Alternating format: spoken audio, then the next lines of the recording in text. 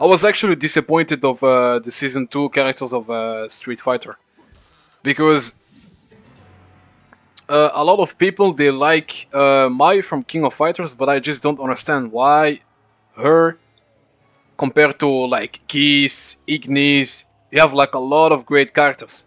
You know, I'm still waiting for the right character for me because my main is still not in the game. No, I don't have to play Elden Ring all over.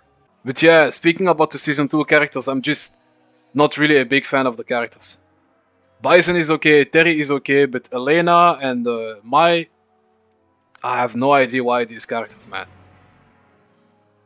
I'm really not a big fan. There's still no Sean. There's no Gil. Yeah, I played it on the PS4, but now on PC. I was waiting for Sean, to be honest. Sean, Gen, Fei Long. Nothing of the great characters, man. From all the Third Strike characters, why Elena?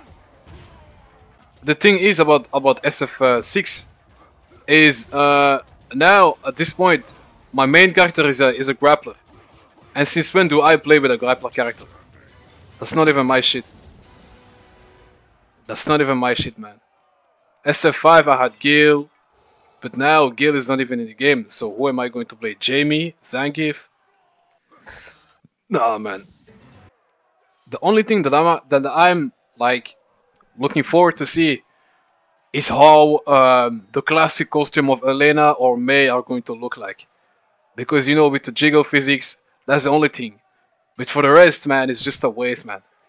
For me, it's just a waste. And also for the balancing, I have no idea how they're going to balance Elena with the healing.